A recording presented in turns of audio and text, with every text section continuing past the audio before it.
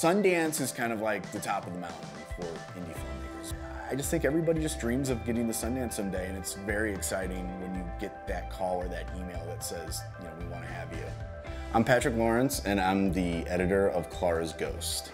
Clara's Ghost is a mix of horror film, family drama, and comedy that takes place in a house in a small town in Connecticut, and it's centered around the Reynolds family.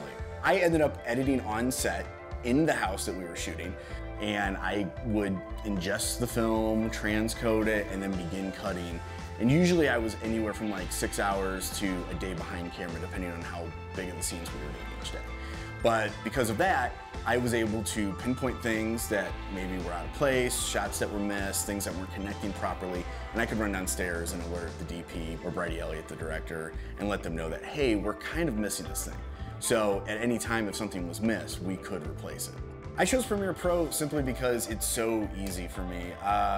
It's become just a part of my workflow, and I'm so fast with it. I have a process that involves a lot of syncing and transcoding, but then I could just throw any random footage in, and because it works natively with so many different types of footage, I can just cut and go and get my dailies together, get my scenes together, and show how things are working. In terms of Creative Cloud, my workflow consistently involves Premiere and After Effects and Photoshop, and I almost have all open at all times because I'm just jumping back and forth between all of them. Because we had so many phone inserts, we had another sequence where the Sweet Sisters are riding on a train, and they get noticed by another guy that's sitting on the train, and he's taking photos of them.